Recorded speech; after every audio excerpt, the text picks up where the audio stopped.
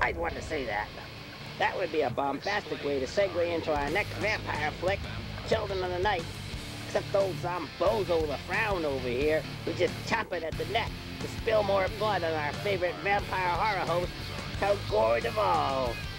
Suck it to him, slave boy. It was in 1971 that WCDA called upon Dick Drysdale to host the popular children's show Bozo Circus, and appear also as the host of the Captain 20 Club. He was rewarded for his dedication when WCDA agreed to allow him to have his own show as Count Gore-ography. And by 1975, Count Gore-ography had established a fan base of over 50,000 club. The initial run of Count Gore-ography's creature feature ended in December of 1979. Not bad, Zomzero, but you better work on your delivery.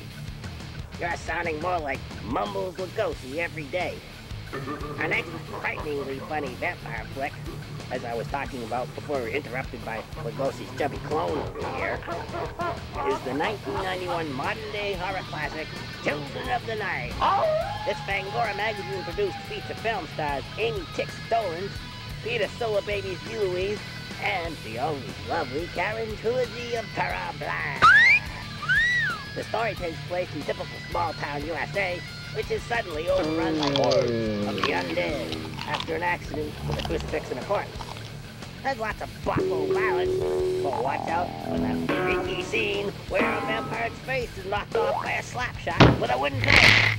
Roll that bloody full vampire footage, freaky! Baron Bloody Bones is the name, and cranking out a blood-sucking flick is my game. You got to be as master, moron. Yes, master. No, just master. You're the moron. Now that you've gotten the funny stuff out of the way, Zombeastly, I need you to fill us in on more of the history of Count Gore-ography. Yes, Baron Bones, Lord of the Lifeless, King of the Zombies, Dominator of the Dead, Overlord. Stop sucking up and lay the Count's bio on us.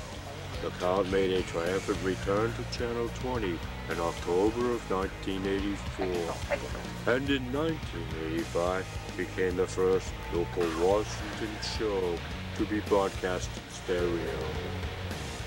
The station was taken over by new management in 1987, and tighter budget restriction forced the final airing of Creature Feature on May 25th, 1987. Our next vampire flick is a little-seen Danish film, and no, you morons, that doesn't mean this flick is about pastry. Its English title is Angel of the Night, and it's about a young chick who inherits a big spooky castle somewhere in Central Europe.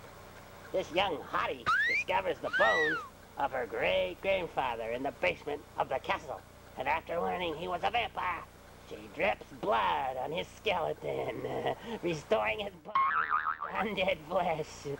I don't know about you, but I'm getting a little hot. Hurry up and run the damn film, Dr. Freak, before I pop a bone!